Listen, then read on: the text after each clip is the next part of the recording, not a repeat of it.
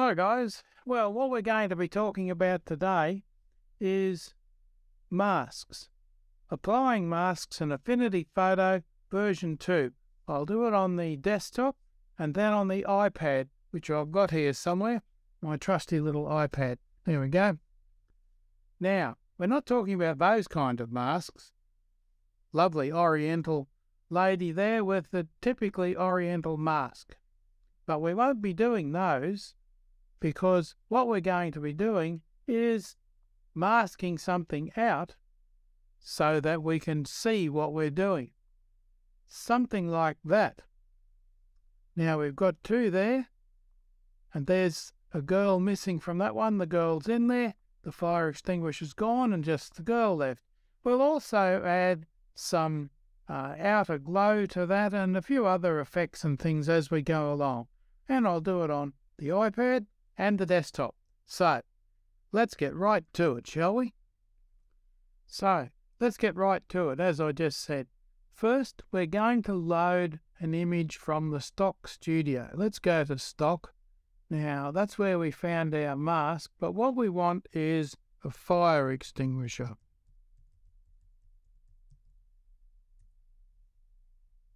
There we go, and there's our fire extinguisher that I showed you in the last image.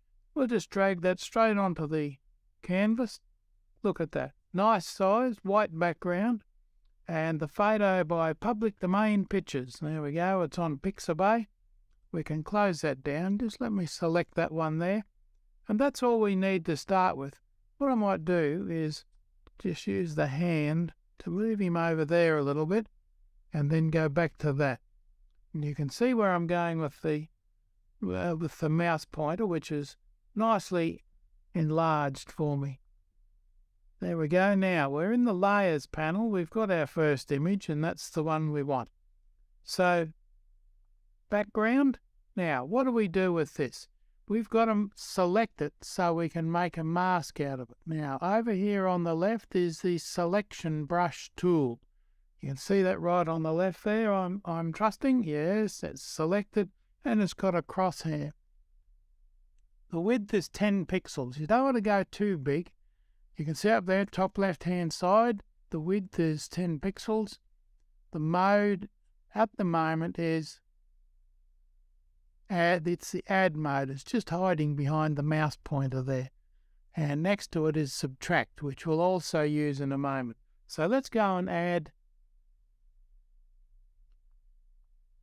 Paint down there, paint down there.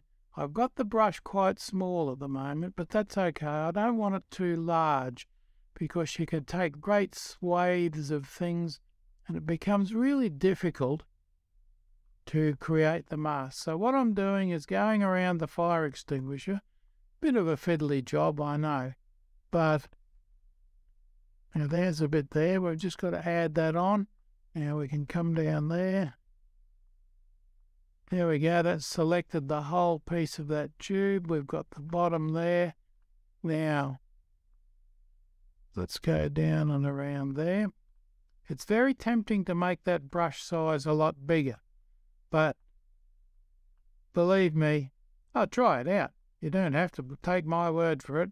Make that brush nice and large, and you can swipe over this, and you can add bits of the fire extinguisher to your heart's content. But you will see how it takes itself out there. So you really don't need a broad brush. Unless perhaps you're in politics. They're always going on about having a broad brush. There we go. Now, I'm just going to get rid of that little bit. Down there, we're getting there. And you can see where it's filling that in. It depends on what you're doing, just how picky you've got to be about this. Okay, there's a bit we can see just there. Some of that lettering, you can just paint over that. That'll be all right. That'll go away. There we go. Now we're getting there. Some there. There's a bit on the edge there. You can see, although it's quite a large crosshair, its effective area is reasonably small. It's worth experimenting with brush sizes and some of the other things that are there as well. Soft edges, snap to edges, all layers, refine. Up the top there, I was reading that on the toolbar. Now we've got some more pixels there and some pixels just there. You can see I'm leaning in quite close here so I can see what I'm doing. Now I think I've pretty much, oh, there's some more squiggly lines there. Crawling ants. That's what they look like. There we go. That's moved those ants right out. There's some more there. Just paint over that one. You don't need to get really fine in that handle because we've nearly got it. Now, the next thing we do, we've selected the fire extinguisher. You go up to refine, and you can see there, because we were careful going around the edges, there's a bit of an edge there that I could probably clean up, but I don't know if I'll worry about that because it doesn't matter. Now we go down here next, and you can see down towards the bottom, there's the output and the selection. Just tap on the selection. We're going to output it to a mask. Now you can do it there, or before we do that, let me go over here and you can see the pointer. There's a mask option there. Or right across here and up to the top in the layers panel, you can click on, don't forget to apply here first, but you may as well go to selection and select a mask, and then when you apply, it will create a mask and the background will disappear. I just wanted to show you there's an option there to create a mask, and there's an option there to create a mask. Let's have a look at it. There we go. New mask layer. You click on that, same effect. Down here, click on that, mask, same effect. But we'll just click anywhere and that ignores that. There's your first mask. And you can see you've got it there. There's your mask, drop down, and there's the mask there. Too easy. Now, what we're going to have to do here, don't forget to do this because you can lose your work really easily. Go to Save As. Now, I'm putting it all on Dropbox, same place. MASKING, masking tutorial. Too easy. Just save that, and there we go.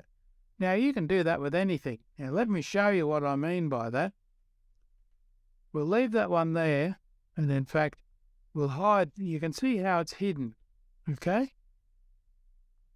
But what I'm going to do is go to the stock studio right there, and this time instead of fire extinguisher I'm going to type in girl. And that's the one down here that I want, so let's just drag that out. It's a new layer. Now I should have clicked on that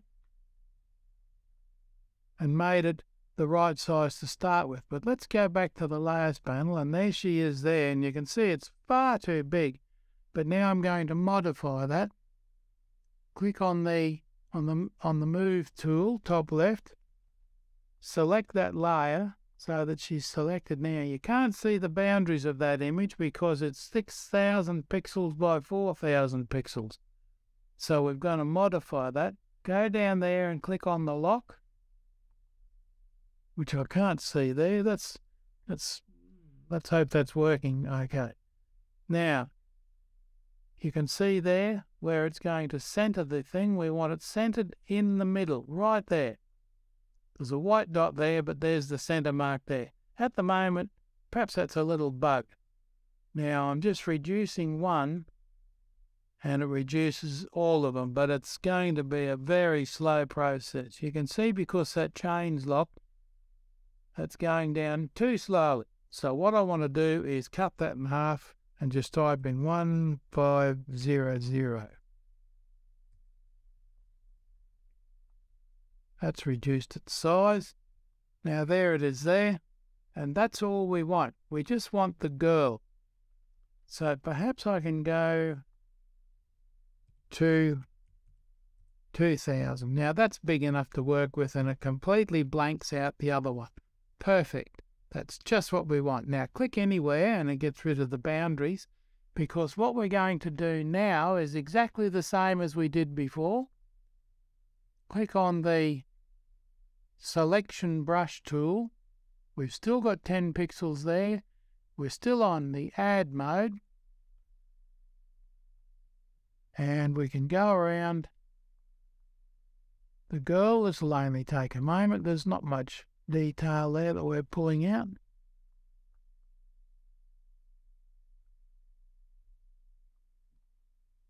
There we go. Around that edge there.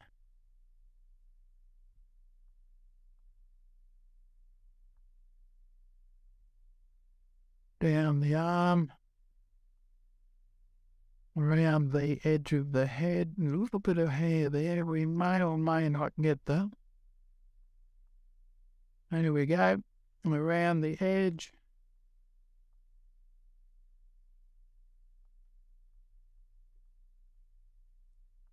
If you watch any of my other videos, and I do hope you do, you'll notice that I've used this particular image on a couple of occasions. You can see those little crawling ants across that shirt. They're very hard to see on this shirt. But there we go. Some on the inside there.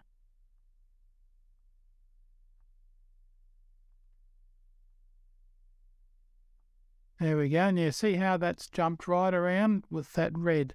But don't forget the foot.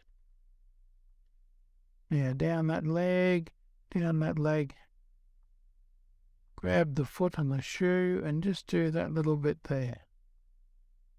You can fiddle around with that and get that really exact if you like. Now I'm leaning in pretty close here, sorry about that. But there's a little bit there. Now, fortunately, we seem to have the inside just there is selected out, so we don't have to go and do the subtract, I don't think. If you've inadvertently got all that as well as part of the selection, you just go to subtract and select that one, and you can do the same thing by brushing on it and deselect the little bits you want.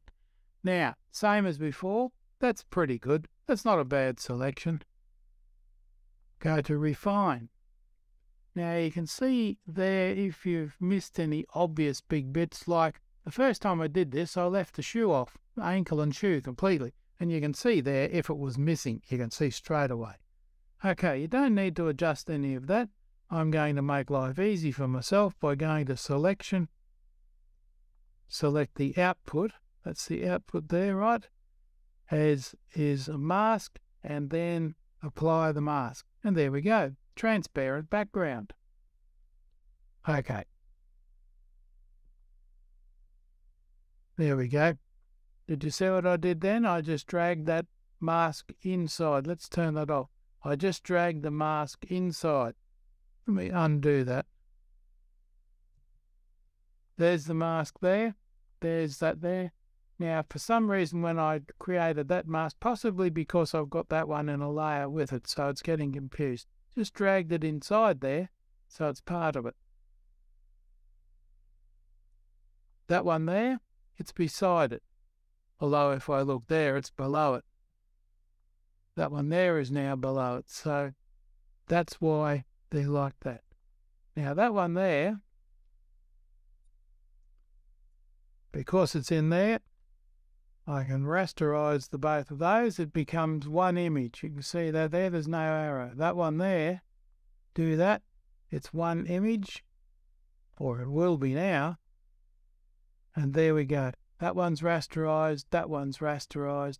Now there's the fire extinguisher behind it. Select the girl.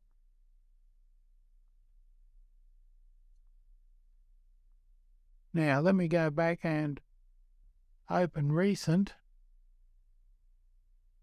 Fire extinguisher with mask. There's one I did previously. There's the girl on her own. Move the whole panel around. There's the fire extinguisher on its own. Move the whole panel around. Put them together. Move the whole panel around. You can see the girl fits inside the fire extinguisher. But if I did this one, the girl's larger than the fire extinguisher. And that's what we wanted. Okay, now we'll move on from there and do some extra really nice things we can do with either one of those or both of them together. Of course, you can turn one off, turn the other one on. Fire extinguisher's a bit boring. But you can take a photo and do anything you like with it. So let's pause there. Okay, second part, we're going to put some colours around this, a colour gradient. Now, we don't want to just do Gaussian blur or something like that, something really ordinary. So we'll select our layer that the girl is on, and we're going to add a fill layer, a new fill layer. We'll start with that, and it should be white. If it's not, we'll just make sure it is white, and you can see it blanks out the whole thing. Well, we don't quite want that because we want the girl on top of that layer. So we just drag it down to the bottom, and there she is. Now, we can affect this. We've got that one selected, and we go over to the gradient tool. Make sure you've got the fill layer selected. Select the gradient tool.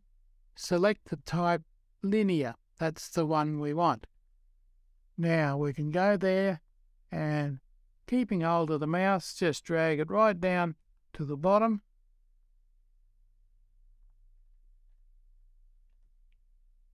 Make sure that bottom one's selected. You can tell that because it's the larger of the circles. Now we go and select black for the bottom. Go back and select the top one and make sure that's white. Now you can adjust that boundary, of course, up and down with that one there, or you can add some other boundaries in there and modify that slightly. But that'll do for the time being. Okay, now we're going to do some really nice things with this. Just go back and select the move pointer so I don't accidentally modify something. So now that we've got our background gradient in place, we'll alter that shortly in any case, but I want to put a multicolored blur around the image of the girl, not just out here, like a Gaussian blur, but they're only single colors. What I want to do is put a multicolored Gaussian blur around this. So go over to the image of the girl there, and we're going to duplicate that image. Here we go. There's that one there. Now we've got two exactly the same. So we just hide that one for the moment, go down to this one, and holding the Command key down on the Mac, just click on that, and you can see it brings back the selection, which is what we want. Now go over to the Gradient tool on the left-hand side, select the Gradient tool, bring it over here, and holding the mouse key down, bring the gradient down, keeping it on the line to the bottom line, and that will turn red as you can see it there. Let the mouse go. Now you've got a nice little gradient there, and it's of course the usual grey down to black, but we're going to change that. So the bottom one is black, the top one is white, so we'll select the top one, and let's make the top one, we'll change the colour, select the colour over here to red, which I'd used before. Now there's a nice red. Now we'll go down the bottom here. The bottom one's in highlight now, and we're going to make the bottom blue. So let's select a nice bright blue. There we go. Now we've got the blue one. Let's make the centre one another colour. What about a nice, well, I guess that's a turquoise, isn't it? There we go. That's pretty close. Maybe about there. That's better. Now we can move that top one up a little bit. So the top's, I don't know, moved the red up a bit far, didn't it? Let's bring the red down a bit. we can bring the blue down a little bit, not much, but just a little bit. There we go. Now, we've got that there like that. That layer there is blanked out. Let's go back and select the whole thing. Go Command D to deselect all that. Now that one there, we want to use a live filter. Go down the bottom here to live filters and select Gaussian blur. Now the radius, we want to bring out the radius. You can see that's going really blurry. That's what we want. There it is there. Now we need that layer back in place. Just to hide that, you can see around there we've got a nice blur around there now, different colours. That's Gaussian blur in different colours, which is exactly what we want. Now let me pause that for a moment. Now the last thing I want to show you for this exercise, we've got our Gaussian blur there, and that looks very nice. We could change that slightly. You could make it darker, you could make it brighter, but we've still got our rather dark plain background. But that's okay. Now we'll go to this one here, and let's go down to live filters again. That's that hourglass on the bottom. We'll scroll right down to the bottom of that, and we'll go to lighting. Now this is a very powerful tool. You can see immediately it's just plonked it in the screen, and it's changed the whole thing. Now you could have that almost anywhere you wanted. You can move that center point around. You can see the light is changing as we go. Now you can have it from the top, or you can have it from the bottom. So let's put the focal point about there, and we'll swing that around there, and you can see how the light is moving up the model.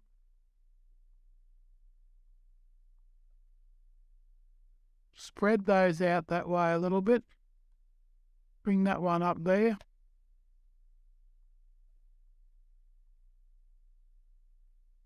And bring that up there. That's got, you can see the foot goes into darkness, or so we can keep that in the light.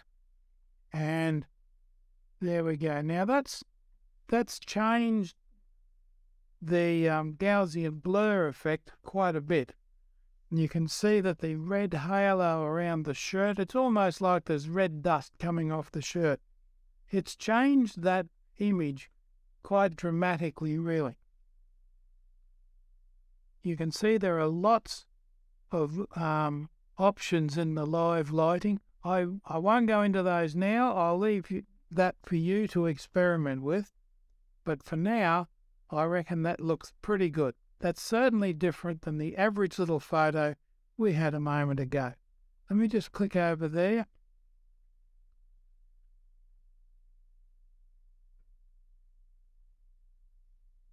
We'll go up to there, and that removes the studio panel there, and you can see the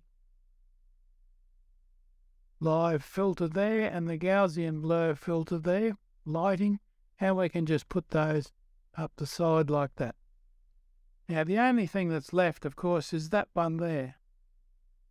If you want to change the background, and we can, it's Command click, and you can see that's affected the whole thing there. Let's just click on that, and that's back. You can see that's on there. That was Command click on that layer. That gets all of that layer selected. Then we went back over to the gradient tool and affected that. Now that top is white. That bottom one is currently black. We could make that almost any color you like, but what matches the colors we've got on there, you need to be fairly careful with that.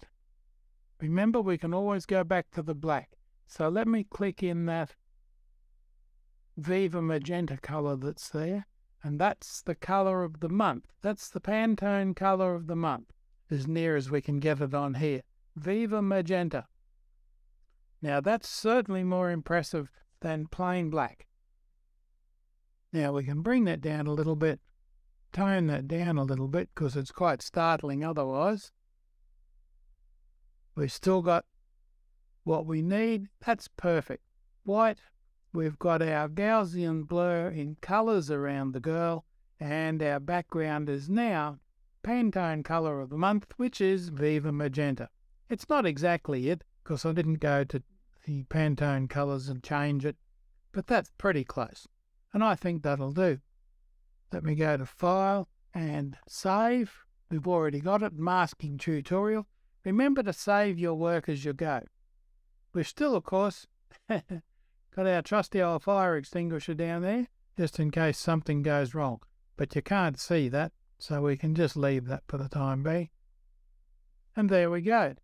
Oops, I can still see crawling ants around the edge, so just Control D will get rid of those. Perfect. Now I can save it again. And there we are. Lovely. Now that's a very nice image. That's better than the plain image that we had, or that we started with. You can do that with anything. So, that'll do for this exercise.